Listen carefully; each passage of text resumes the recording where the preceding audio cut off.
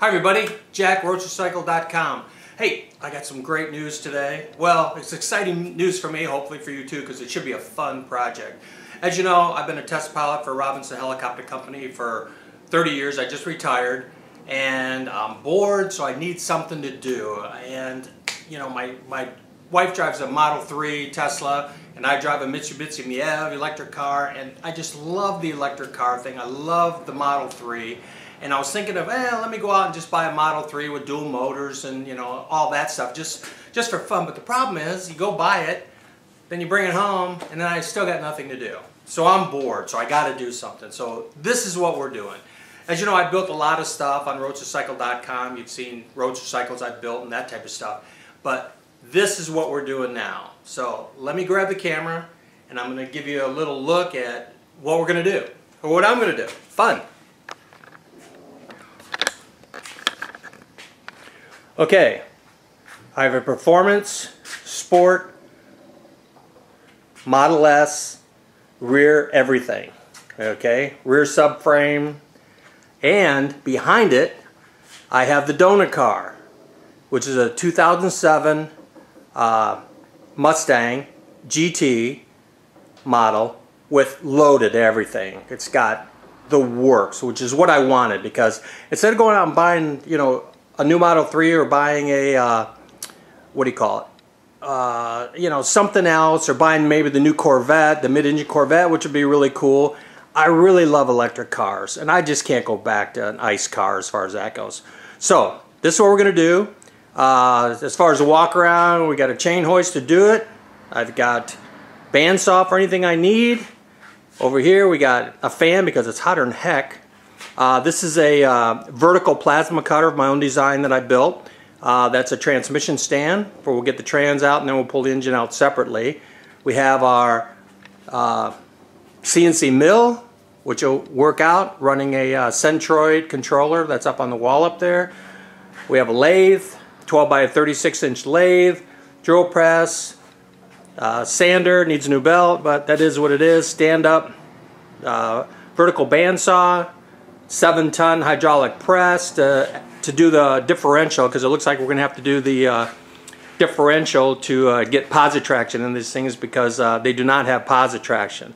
So other than that, that's what's exciting news. So it's going to be a Tesla motor swap into a 2007 Mustang GT. Should be awesome. I'm going to try to make sure the CAN bus works for everything. You know, the airbags, you know, it's got navigation, it's got everything. So I think it'll be a great fun car, instead of just going and buying one, you know, at the dealer and be done with it. All right, so it's going to be fun. The thing that we're going to have a couple issues with is, number one, the differential. I definitely have to make it positive traction. The controller, I'm going to use a what do you call it? The guy from Ireland who built the board for the controller to be able to swap it out. Damien McGuire is his name. He's in Ireland. He figured out the boards, and a lot of guys in the U.S. are using his boards, and supposedly they're taking his name off and putting their name on, and kind of ripping off Damien. But I'm not sure about that. I don't have any idea. But that's just a rumor. But the thing is that the wheels for a Model S are just about the same size as a 4 3/4 GM car. So I want to see if I can get a set of the torque, the old style torque mags for this thing, so I could have like 18s in the back and 17s in the front, and see if that fits. So I'm hoping somebody from America will maybe see this and contact me to see if we can get a rep to come over and see if we can get an 18-inch wheel that'll fit on this thing, because most of them are 19. Some people say 18s won't fit. If you know for sure that on the back of a you know, Model S that a 18-inch wheel will fit, that would be awesome. But that's one of the, you know, trials and tribulations of what's going on. I've already had the car up in the air. I've looked at the back. It looks like I can make a nice bolt-in package for the subframe, and I'm also going to measure for a Model 3 subframe too, to see if some people want to do the retro looking Mustangs. I really wanted to do like a 67 fastback or 68 fastback, and it's impossible. The numbers or the price they want for these cars are crazy. So what I'm going to do, I'm going to do this. I'm going to try not to bore you. This will be like part one, just the introduction. And I don't want to bore you with this stuff, so I'm not going to show you taking off every bolt and taking the transmission out and all this stuff. So the next time I get back with you, the trans will be out, the engine will be out, the differential will be out, and we'll be actually at the point where we're going to set up and put the this system in the back and see what it's going to take to get the mounting and that type of stuff. So anyway, so that's the fun part. That's what is going on. I really hope that you'll enjoy it. It should be, I don't know how many months or how long it's going to take. I work pretty fast, so things get done, and I have a hoist in the floor, so I definitely have a car hoist, in my shop. So hopefully it'll go fast. Hopefully it'll be fun. Any questions, comments down below. I'm not going to say subscribe or all that stuff. I am going to monetize it, but just because, throw it out there. If I can get a few bucks extra to be able to, do the car or buy a nicer part or that type of stuff would be great. But other than that, hey, I can't wait. Next time I see you, we'll have the motor and trans and everything out, and hopefully that'll be within the next couple days. And today's August 29th, so hopefully by, September 4th or 5th or after Labor Day weekend, we'll be on the next step of fitting the chassis underneath it. All right, thanks a lot. Okay, I'm back. So this is like day 3, and motor's out, getting ready to pull the differential down. So here's what we got. We're to the differential. I'm just starting to take that apart. Motor's out. Give you a shot underneath here, see? So the motor's out, which means the engine bay and all this right here might be batteries. Looks like we got a lot of room for batteries. So that's what that looks like under the Mustang 2007 GT. Okay, that's the roadster cycle. That's one of my old bills right there. So we're gonna have fun. Now we just gotta take and whip the new Tesla deal in here. So this looks like it's the fuel pump setup. These are the gas tanks right here. So after I get the differential out, then we'll take and pull the gas tanks and get that out of the way. This is going to have to be cut. I think I mentioned that before. That's going to have to get like a half moon put in it for the motor. But we'll see. But anyway, again, I'm not going to try to bore you. Some YouTube videos just drive me crazy. So I'm going to shut off now, and after I get some more steps done, I'll turn on and show you where we're at. All right, bye. Well, a couple more steps in the right direction. The differential's out. There's the Tesla differential. So let's just look and see here. I know it's a little bit wider. Door's open, so we're getting some flash back from there. Now I gotta use the cherry picker to pull it off this and put it down on the ground, and then I'll use the my transmission puller to pull the gas tank. So here we are here, and that looks like that could be a mounting point, and that could be a mounting point. We got a mounting point up here for one side of it. This may have to go. The link, oh, what do you call it? I can't see what it is right now, but anyway, that might have to go. But what we'll do is we'll take and maybe box this area here to make it stronger, because that thing's got a lot of torque. So we got to make sure we're in good shape there with our mounts. This is a spare tire, so we can cut into that no problem. That almost looks like a gas tank, but it's actually these are the gas tanks, like 2 saddlebags underneath there. And this is the fuel pump assembly, like I was saying before. That's what that looks like. So I'll be taking that all off and getting that cleaned up, and that'll be next. So here we are. Okay, we're moving along. Mustang to Tesla motor swap.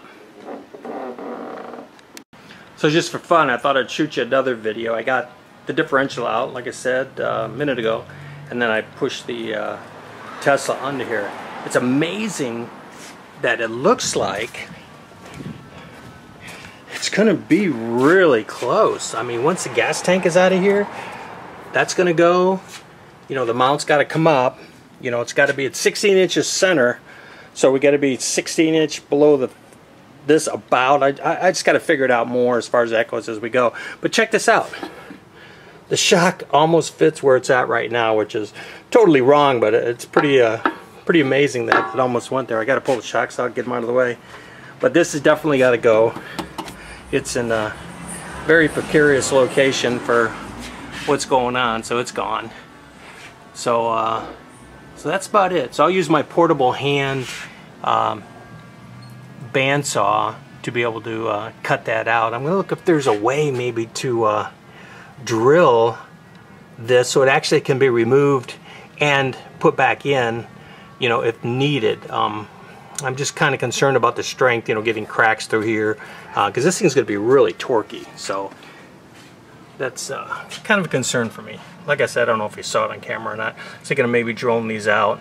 I might have the camera pointed the wrong way. Sorry about that.